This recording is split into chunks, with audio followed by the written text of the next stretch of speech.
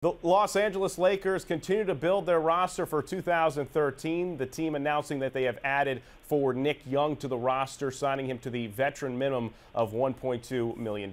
I'm John Brickley with your latest ESPN headline. For more on this story, let's welcome in ESPNLosAngeles.com writer Dave McMenamin.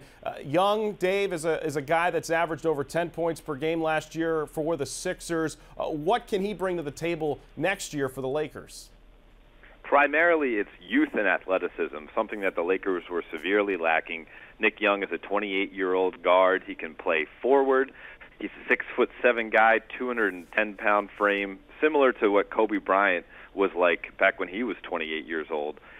Nick Young, the Lakers feel, can play both the small forward position that's newly been vacated by the amnestying of Metta World Peace, and also give them help in the backcourt while Kobe Bryant is recovering from his Achilles surgery. Steve Nash, Dave, is the only player on the books beyond next season. A lot of talk about what the Lakers will do in the 2014 free agency market.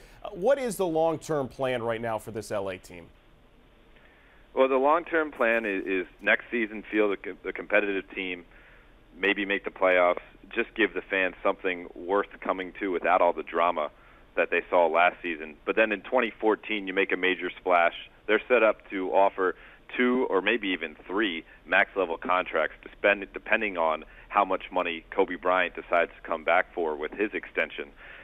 They feel like if they wait a year and kind of let those championship expectations take a break just for 12 short months, they'll be right back on the championship track if they can go after some of these marquee guys who would be out there, guys like potentially LeBron James or Carmelo Anthony, who could opt out of their current contracts with an early termination option.